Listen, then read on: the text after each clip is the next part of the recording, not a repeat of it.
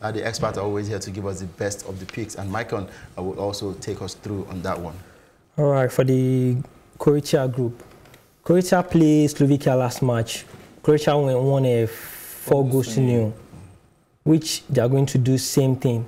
But my take on the game is like Croatia still need to win in that group because they're on 14 points. Okay. So they have to win so that they will have the advantages of qualifying in the group. Though they are sitting on the first position on the group. So I'm having them to win either half of the game and to score over 2 goals. Okay, Croatia to win either half of that one and to score over 2 goals in that encounter. Aziz still wants to add more juicy analysis to it to make us believe that yes, truly this can happen.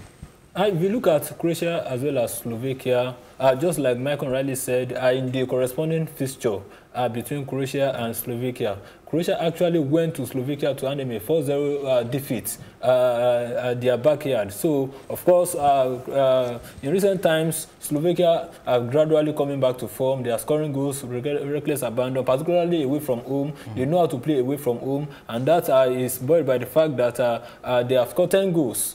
In 3 games away from home. So it goes to show that they know perhaps they play better while they're on the road. Maybe with less pressure, they can easily free themselves and play without pressure. So against Croatia, they know that if they want to qualify for next summer's championship, they need to get a result in Croatia, which will be very, very, very difficult. And with that, one of those reasons why we have actually predicted that Croatia should win this game is that if you look at friendlies aside the UEFA Nations League as well as qualifying round for the Euro 2020, Croatia has never lost any game on home soil in their last 14 games. So that's why we believe it will be very difficult for Slovakia to go to Croatia and get a result. Of course, both teams know how to score goals, so we cannot put it past Slovakia to get a goal in this. And with Croatia scoring goals too on their own patch, we expect that at least this goal should see 2 or more goals.